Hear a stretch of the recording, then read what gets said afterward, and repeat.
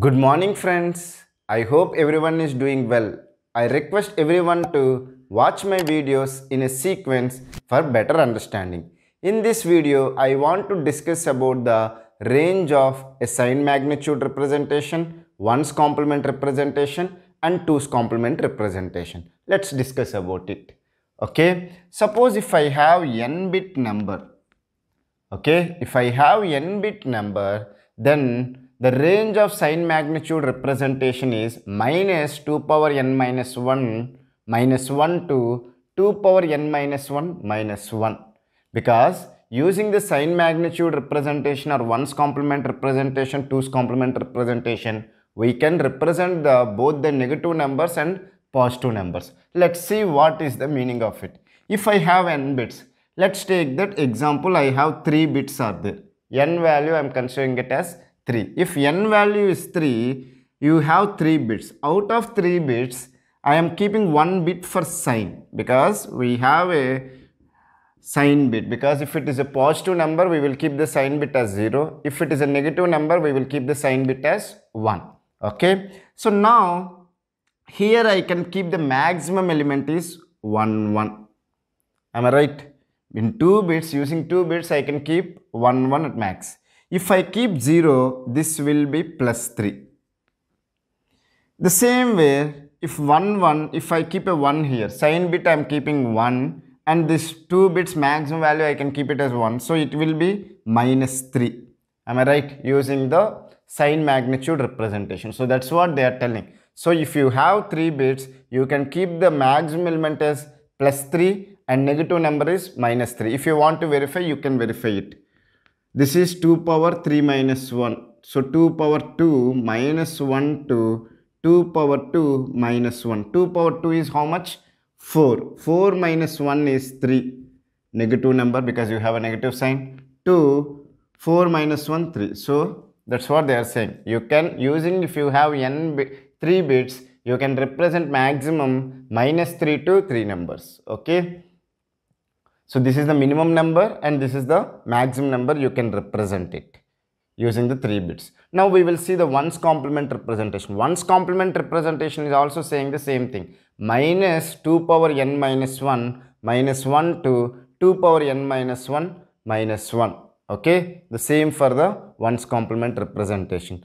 Now we'll come to the 2's complement representation. 2's complement representation, what they are saying? Minus 2 power n minus 1 to 2 power n minus 1 minus 1. What is the difference between the sine magnitude 1's complement and 2's complement? If you don't have minus 1 here. Whereas here you are saying minus 3. But here if I say this one, it will be minus 4. Why it is so? We will discuss now. Okay. Why this 2's complement can able to represent minus 4 to 3. Am I right or wrong? If I take 3 bits, out of 3 bits, 1 bit is for sine, then 2 power 2 minus 1 minus 4, 2 power 2 means 2 power 3 minus 1 is 2 power 2 minus 1, 4 minus 1 is 3. So minus 4 is the minimum number and maximum number I can store it as 3.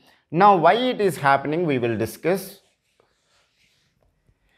You take a positive 0 and minus 0 using the sine magnitude representation. Okay. Let's write like this.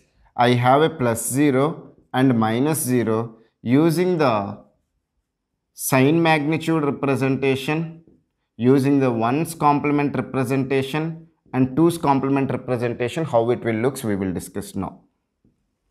Okay.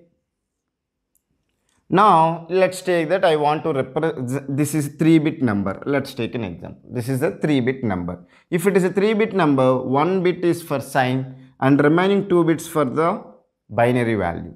Now as it is a positive number, you will have a 0 here, and as it is a 0, you will have 0 zeros here. Okay. As it is a negative 0, you will have a sine bit as 1 and 2 zeros you will be there. And comes to the 1's complement. 1's complement, how we will write? 0, 0, 0. When it comes to the 1's complement plus 0, if you want to represent it as a minus 0 in the negative number, then how you will represent 1's complement of it? 1's complement of it is all 1's. Okay. Now come to the 2's complement. plus 0 will be represented like this. That's what I have discussed in the last video also. The positive number, even the sign magnitude, 1's complement, 2's complement will have the same form.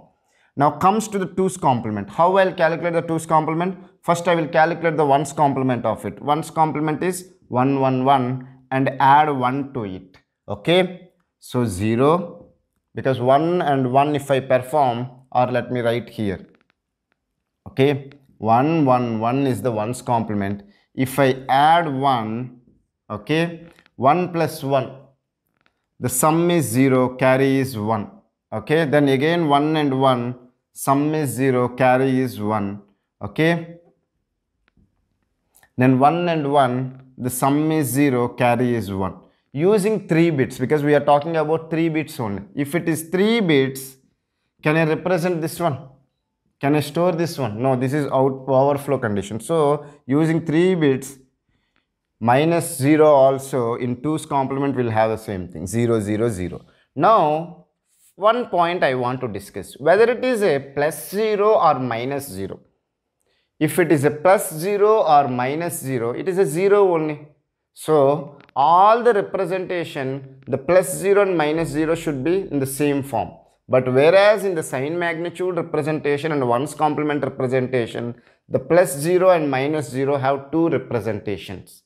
Whereas in 2's complement, it is having the same representation. So that's why we always prefer to go for the 2's complement representation. So in the sign magnitude and 1's complement representation, you have minus 0 and 0 as a separate representation. Whereas here it will have only one representation. So that's why you can be able to store another one value, which is minus 4 to 3. Whereas the sign magnitude and 1's complement representation able to store minus 3 to 3 value only. So I hope you have understood why we will go for the 2's complement representation while representing the negative numbers, and what is the range of a sign magnitude representation, 1's complement representation and 2's complement representation. If you have any doubts regarding this topic, feel free to ask it in the comment section. I will clear your doubts in less than 24 hours. Thank you so much for watching my video.